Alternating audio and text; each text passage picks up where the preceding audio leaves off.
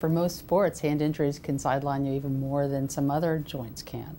So if you have to do any kind of ball handling or fine use of your hand, you need all the fingers and your wrist and your elbow to all be working well. So even though they're small joints, there can be big injuries. The most common types of injuries would be ligament injuries, which are basically can take a range from a mild sprain to something that separates bones and doesn't let the joint function.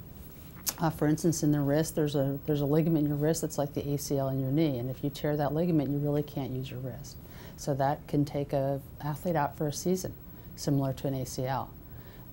Other types of injuries that are very common are fractures, and fractures range from little hairline fractures that can be worked around and often players can still play, to ones that need surgery. And we've done a lot of work in streamlining how quickly we can get athletes back to playing even after surgery to repair broken bones. That's sort of where the expertise comes in, is knowing what we can send them back with and what we can't.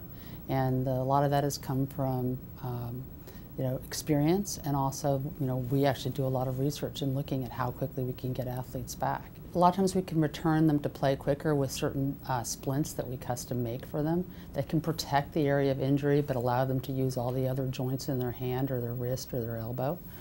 Sometimes surgery actually gets them back quicker than no surgery. For certain kinds of fractures in the hand, we find we can get the players back in a couple of weeks versus a month after treating them in a cast. So those kind of couple of week difference can make a big difference in terms of being able to play in the Olympics. So there's always a possibility of a nerve injury. The brachial plexus injuries tend to come when you take a blow to your shoulder and your shoulder gets pushed in one direction, your head gets pushed in the other direction, so it stretches the nerves that come out of your neck.